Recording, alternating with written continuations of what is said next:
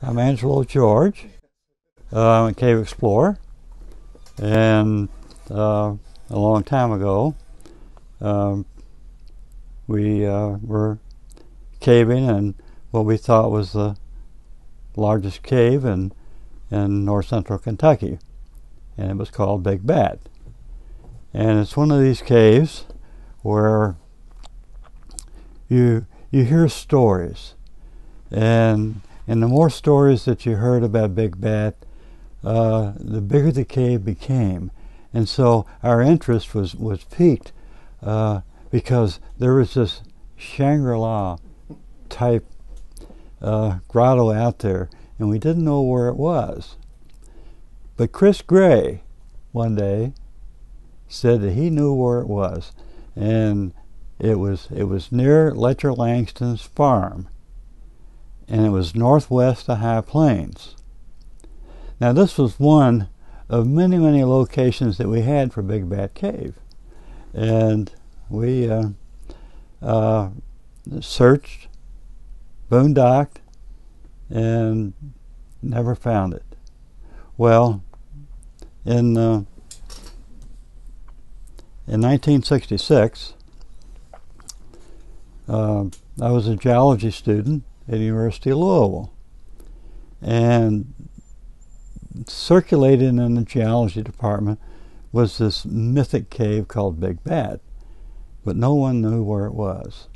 And it was like trying to cross the sound barrier. We knew it was out there, but we would get close and it would evaporate in front of us.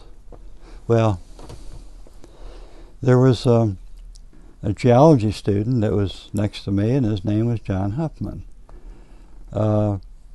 Huffman knew where the cave was. He had been in it, and he talked about miles and miles of gypsum crawlways and walkways, humongous passages, and my eyes were going like this, yes. And following day I brought in some maps, and he put a dot on the topo map. Well, he said, I know this other guy that's been to the cave also. His name is John Rhines. And he gave me his telephone number. And so we called Rhines up, and he says, not only can I put a dot on the map, I can take you there. Well, that's even better. We got a guide. So in March of 1966, and we're going back decades now. This is back where we had covered wagons, almost.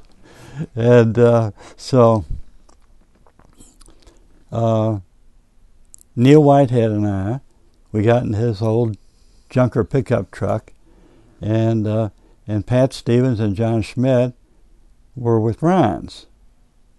And so we checked out the first location Neil and I did that John Huffman gave us, and we crawled around these sinkholes. No cave. It's one of these cave entrances that it's a giant entrance. You can't miss it, and where we were just wasn't the right place. And so Ryan says, I know where it is. So he took us to another spot, and another spot, and another spot. None of them were the entrance of Big Bat. So we were thinking, well, we were maybe a little bit too gullible, and but Ryan, swore to us, it's a real cave. I've been to it, but nothing looks right. Now Ryan says at this time was ex-Army. He was stationed in Hawaii, vertical rescue team, and so he had a lot of rope work expertise, and so he was also a caver, and so we had a lot of respect for him, but we were really starting to suspect his veracity. So we went to Custer, and there's a general store there, and we asked around, do you know where Big Bad is? Cave. And the town drunk, his name was Guy Lyons, and he says, I know where it is. It's on my cousin's property, and I'll take you there.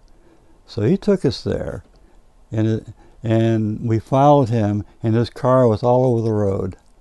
And we parked, got out, walked to the entrance, and Ryan says, that's Big Bad. So we thanked Mr. Lyons, and he went on his way, and we went in the cave. It was already getting late, but we made it all the way to the junction box, and we were certain that this is the cave of all caves. And one of the things about Big Bat and initially going there, I'm looking at my geologic quadrangle, and there can't be any caves here.